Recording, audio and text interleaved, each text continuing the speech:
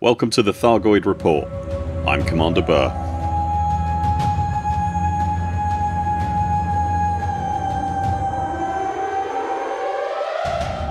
This is a weekly breakdown of the ongoing conflict with the Thargoids and a guide to how you can easily get involved and make a difference.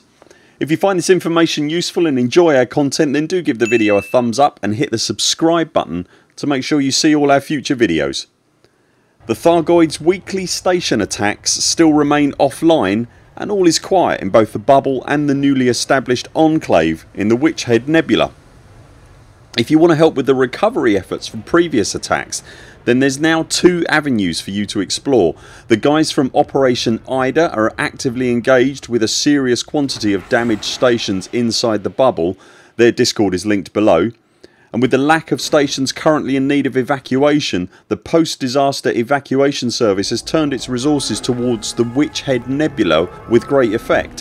One station is already back online and another is well on the way. Once again, their Discord is linked below. In both cases, in order to contribute, you just need a cargo hauling capable vessel and a galactic map. Both communities will be able to guide you on what to bring and where to take it.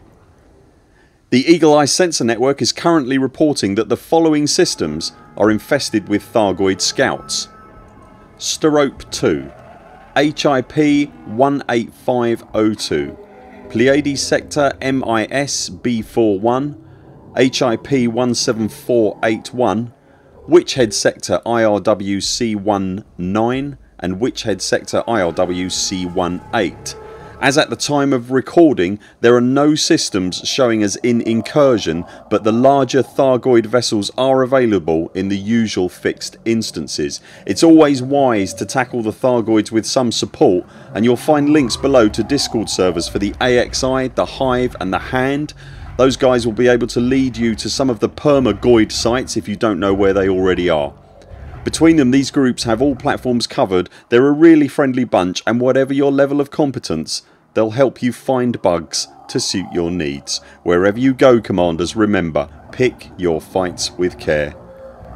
With the conclusion of the Enclave Interstellar Initiative, a new engineer has been installed in the Witchhead sector and 6 new planetary bases have come online to support the new stations that came online and were then attacked a couple of weeks ago.